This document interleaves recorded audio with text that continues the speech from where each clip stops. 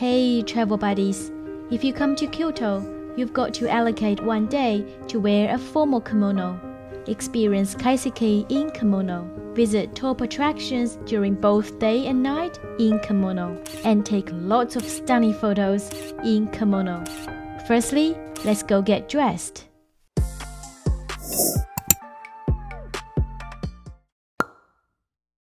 We walked to the kimono rental shop near our hotel. We randomly chose this shop. There are 9 types of female kimono, but I won't delve into it. The shop owner told me I only needed to choose between a short sleeve or a long sleeve one. The long sleeve kimono, called a furisode, it is a formal type of kimono, and costs 2 to 3 times as much as the short-sleeved version to rent. I chose the furisode since trips to Kyoto aren't an everyday thing for me. There are so many choices. A professional kimono dresser is assisting me with putting it on.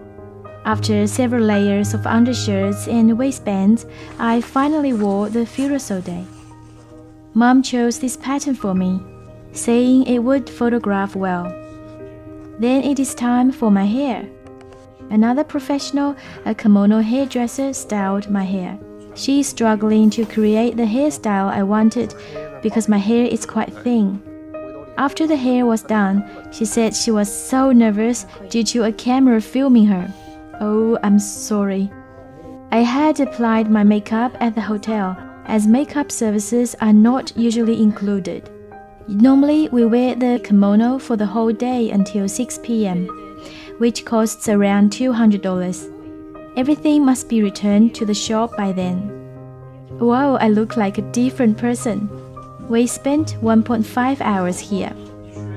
By the way, there are many kimono shops in Kyoto and they offer similar services, but the price may vary. Despite its beauty, the kimono feels heavy. The belts are really tight. In a kimono, I have to keep smiling and keep my posture nice and straight, which is getting pretty tiring. I wonder if I can keep this up all day. Yet the first challenge is to eat. This restaurant is called Kozo-en, serving traditional Kyoto tofu kaiseki. It's a quite popular restaurant, but we didn't have to make an appointment to go in. Wow, the restaurant's decoration screams Kyoto. It feels like I've traveled back to ancient Kyoto again. Thank you so much.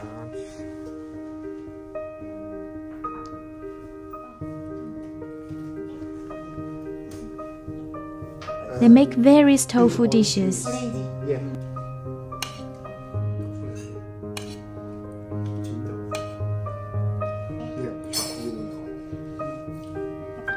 Spinach.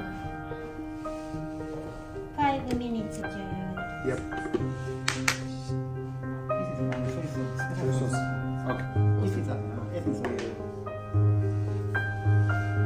It's delicious, but I didn't have much because of the tight belts.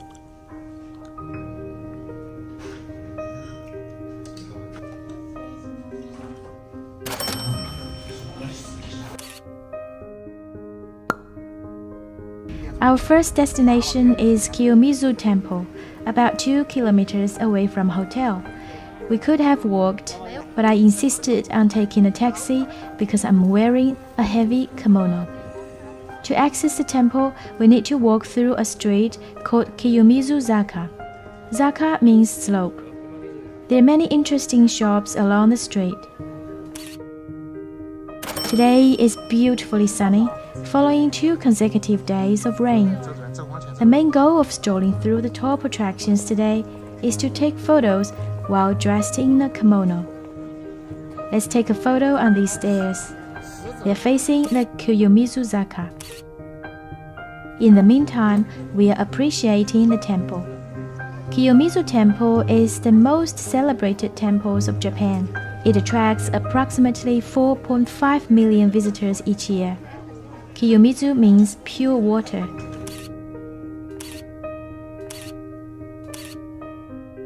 It was founded in the 8th century on the side of Otowa Waterfall in the wooded hills, east of Kyoto, deriving its name from the fall's pure waters.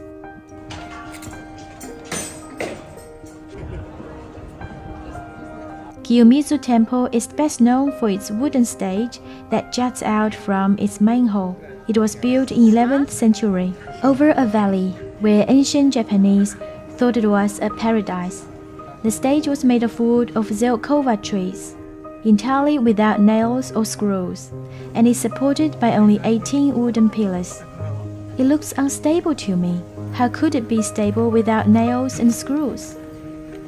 But who am I to judge? It stood there for 400 years already. I'm wondering, what wood do we use nowadays to build houses? From the stage, the view is absolutely stunning. Look at the Kyoto city in the distance. The main hall is mainly used for worship. Kiyomizu Temple is a Buddhist temple.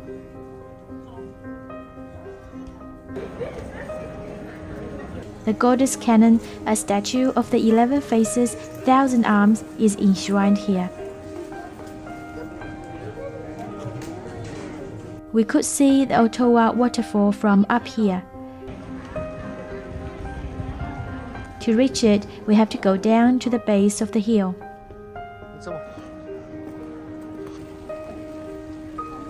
Its waters are divided into 3 separate streams. People use cups attached to long poles to drink from them. The first stream means longevity, the second means success at school, and the third one means a fortunate love life. However, drinking from all 3 streams is considered greedy, and you will end up getting nothing. If you are tired and thirsty, you can come and sit in a tea house here, not far from Otowa Waterfall.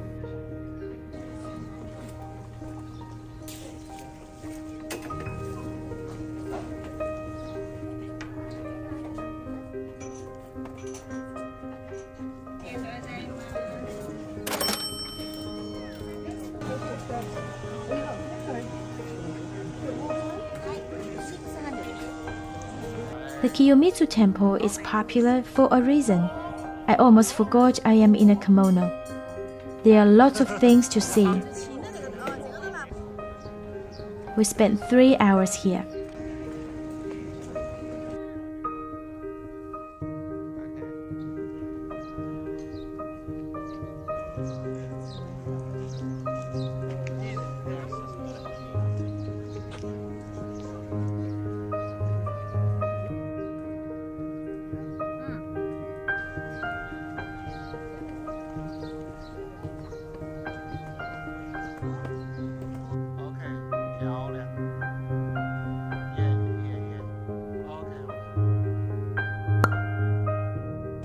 Next stop is Fushimi Inari Shrine, 4.5 kilometers away from Kiyomizu Temple.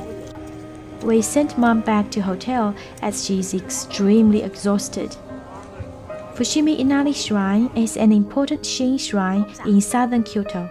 It is one of Japan's oldest shrines. The shrine is linked to a legend where a rice cake transformed into a swan, leading to rice growth on Mount Inari.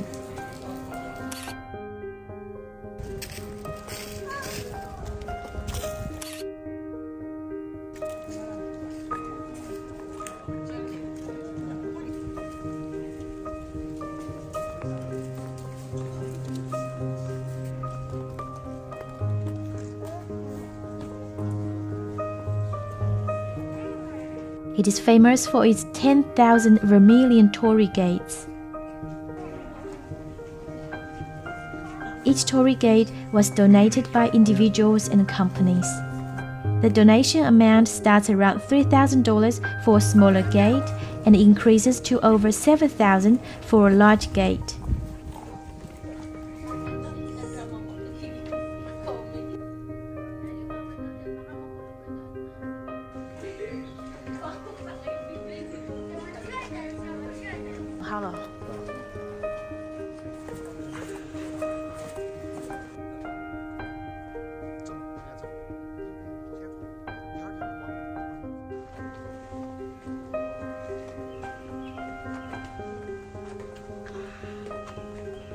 We didn't finish the Torii Gate covered hiking trail.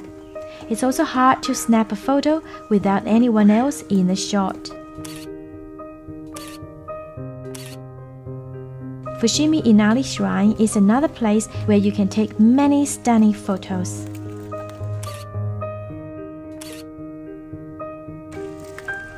We only spent 1 hour here as it's getting late. Taking a taxi back, we decided to take more photos in Yasaka Shrine, near our hotel.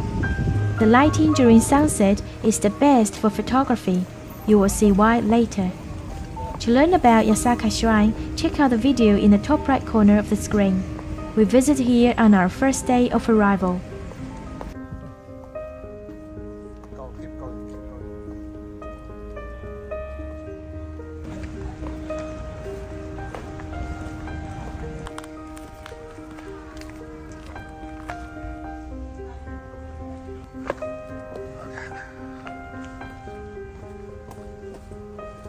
Okay.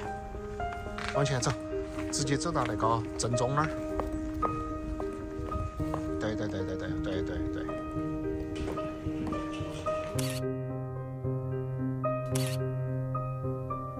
Look at the sun hanging there.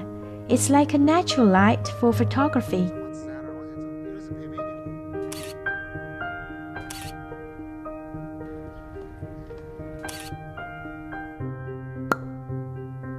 After snapping pictures at Yasaka Shrine, we headed to Hanamikoji Street.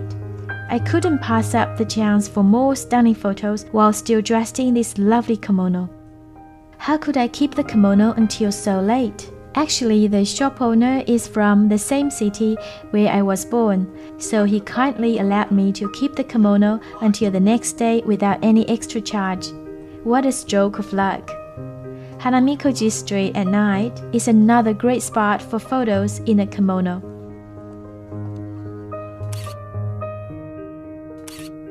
I apologize that you see a lot of me in this video, but you see, the combination of a kimono and a Kyoto in one frame, what story do you think that tells?